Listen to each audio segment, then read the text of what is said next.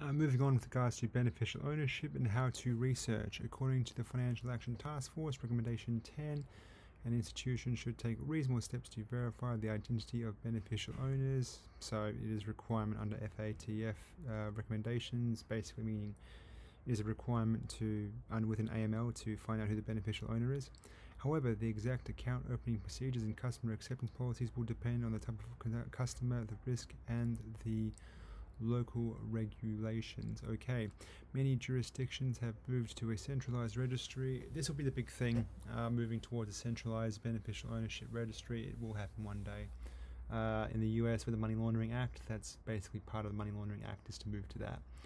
Make sure you know and follow the requirements for your jurisdiction. While there is debate in other jurisdictions whether an organization can rely on representations made by the potential customer, the US explicitly allows such reliance for both the beneficial owners and the controllers. Your organization may rely on the potential customer's certified representation as long as reliance is reasonable and the organization believes the customer is truthful. So now you have a list of beneficial owners, but in some jurisdictions you must not go further than to verify the identities of those customers. The exact requirements of verification will be based on the organization's uniquely tailored risk-based approach. Okay, so whenever you're in an organization, you will have policies and procedures that look into that. Okay, customer due diligence, another major component of KYC. CDD for a natural person. Customer due diligence, or CDD, is research. You need to collect information and documentation to gain insight and understanding into the nature of and purpose of the customer's account. Okay, so you're looking at basically the behavior of the account. The goal is to help your organization monitor transactions later throughout the lifetime of this customer to make sure everything is going as expected. For natural persons, real people, the due diligence information is fairly straightforward. Some of it might already have been required by your jurisdiction's minimum requirements. You want to learn why this account is being opened, how it will be used, what sort of transactions you should anticipate, the frequency and an expected amount of those transactions. Of course, a lot of this is tailored towards the transaction monitoring side, which has thresholds in how they create alerts, and those alerts obviously might create risky behavior which needs to be mitigated in financial crime risk. So it's all linked together. Occupation is relevant because some have higher inherent risk than others. Underlying factors of a high-risk occupation include lack of transparency, or consultant, import-export, some good examples. Cash intensive, whether the occupation provides them particular access or is linked to a high-risk industry. High-risk occupations include professional service providers such as attorneys and accountants and restaurants, convenience stores and car washes. You can search online for lists of high-risk occupations. Learn for yourself what factors make a occupation's high risk, because the lists don't include every occupation. The country of residence and nationality of a customer also could be risk rated. Some countries are a higher risk for narcotics trafficking, terrorism financing, and other illicit activities. Nationalities is one of many risk factors in risk rating a customer.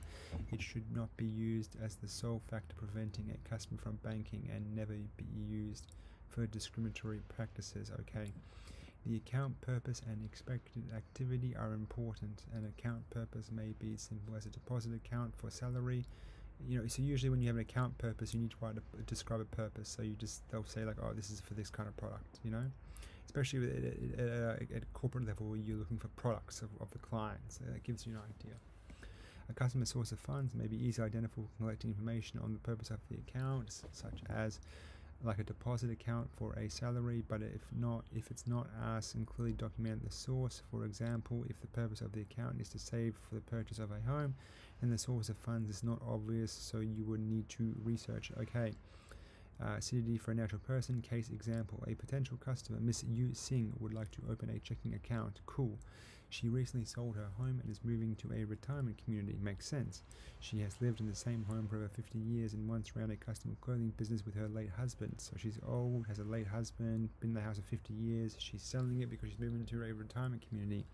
She's been retired over 20 years. Okay. The account is being opened because the bank branch is closest to the retirement community and she no longer drives a car. Missing plans to use the account to direct deposit her monthly pension checks to fund an account. She plans to transfer the balance of her current checking account from another bank to your bank. Her expected transactions will be about $250 per month and will be used to pay for personal items, gifts for her grandchildren, and visits to the hairdresser. Her housing and food expenses will be taken care by the retirement community. You should check to make sure her name, address, and date of birth agree with what you've been told. You should ask to see her current bank statement. You can check public records to determine that her house was recently sold. Everything checks out. You can accept missing as a customer. That seems pretty example. Normal, straightforward, awesome. CDD for a politically exposed person. Case example. Your organization is asked to open an account for a teenage son of a CEO of a state-owned oil company in Africa. Red flag, red flag, red flag.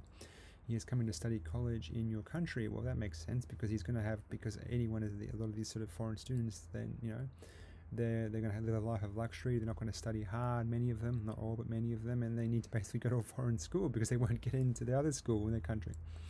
You know, your organization takes a risk-based approach to CDD and applies guidance from the Wolfsburg Group. The Wolfsburg Group is a bunch of banks together working AML procedures and policies, which is an association of global, well, here it is, which is association of global banks that aims to develop frameworks and guidance for the management of financial crime risk.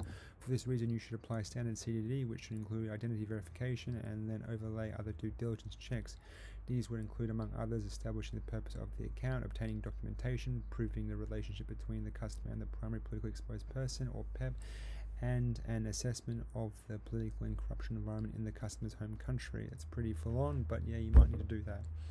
Customer due diligence for legal persons will generally be more extensive than for natural persons. Okay, you must always seek to identify the natural person of the persons who ultimately own and control a legal person. That's probably why it's more extensive.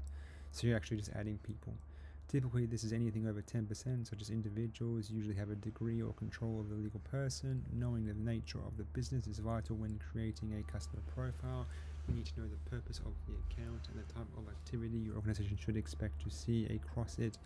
You should also undertake sanction screening, politically exposed person identification, and adverse media screening using credible sources and recognized databases. We're going to go into that at some point. The first step in the CDD of a legal person is to understand the ownership structure and track back to the ultimate beneficial owners and controllers. Legal persons can take many forms, so you must determine what your customer is and the checks you must undertake. Once you have that, you can conduct a natural person identified verification in line with your organization's policies and local regulations. Then you must discover the type of business your customer undertakes. This is important for your allocation of the risk rating to ensure your organization is not facilitating sanctions breaches or bribery or corruption. A local supermarket is easily understood and is likely to be low risk. An importer of fruits and vegetables from a high risk country using trade finance for their business is probably high risk. Cool. You must find out from your customer what the account will be used for and the level of activity your organization should expect to see. This helps with the ongoing transaction monitoring. In the supermarket example, it is probably sales from customers and payments to suppliers. The importer will probably require frequent foreign currency transactions. Your customer must be checked for PEP status against sanctions lists, and to ensure they are not listed, any identified UBOs must be checked against these lists. A check for adverse media on databases your organization recognizes will complete the initial research. Okay, cool.